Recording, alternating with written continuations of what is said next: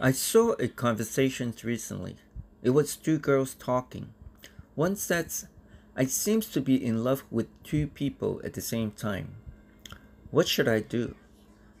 The other girl said, choose the second person you meet. Because if you love the first one, the second one won't come. This wisdom instantly struck me. This is not the wisdom of the choice. This is the wisdom to define the real issue facing you. It is not just to ask yourself how to choose, but to ask, why did I let myself into this dilemma? Let me give you an example. I am in a dilemma about two investment opportunity.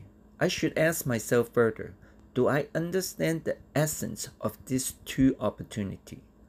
Do I know my need as an investor?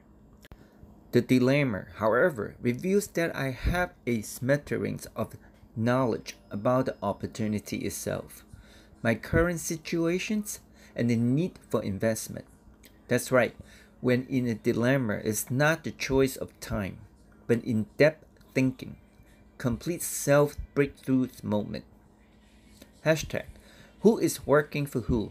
Elon must work for me because my Tesla stock keep going up, or I work for him because I put all my money into Tesla stock.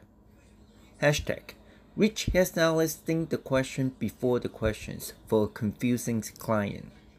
Poor hairstylists always keep the client in confusions. This is Hair Professor. I'll see you tomorrow. Remember, call me when you want to look good and text me when you don't.